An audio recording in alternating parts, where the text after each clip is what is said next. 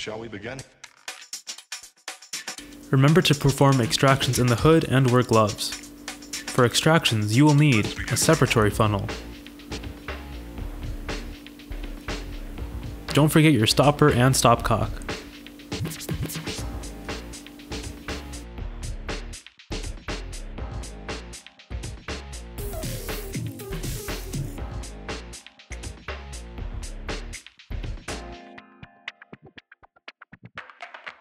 Let's begin.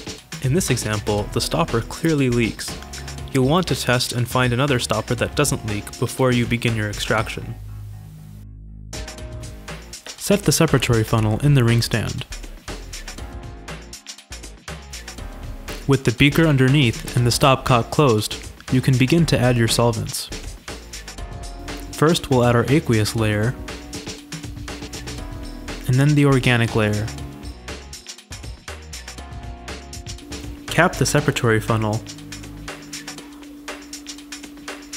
and then shake it. Repeat, this is not a drill. Point the tip of the separatory funnel inside the hood while you vent it.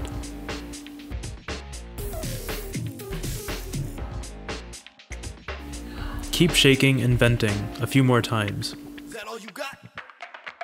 Let's begin.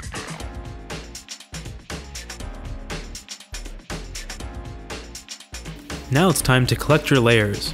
Use 2 Erlenmeyer flasks, one labeled organic and the other labeled aqueous.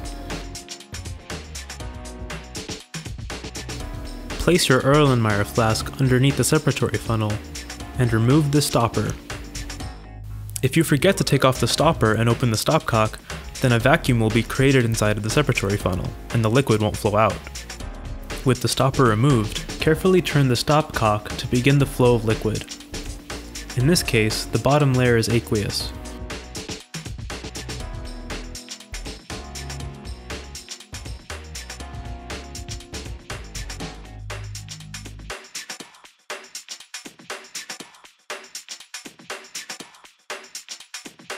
Oh, for sure.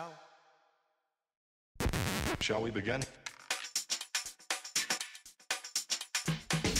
When you get towards the end of the layer, carefully close the stopcock.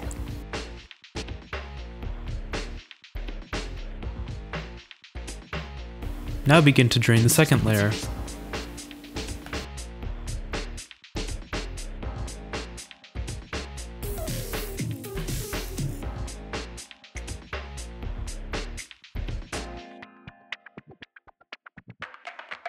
Let's begin.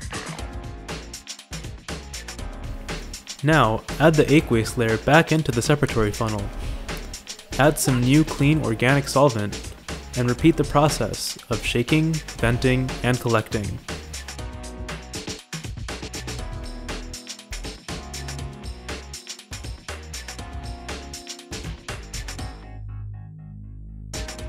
Sometimes during extraction you might get what's called an emulsion, a dispersion of 2 normally immiscible solvents in the form of droplets. If you have an emulsion in your separatory funnel, try clearing it up by making quick, fast swirls. You could also try adding some sodium chloride solution. Make sure the emulsion is cleared up before you try separating your layers.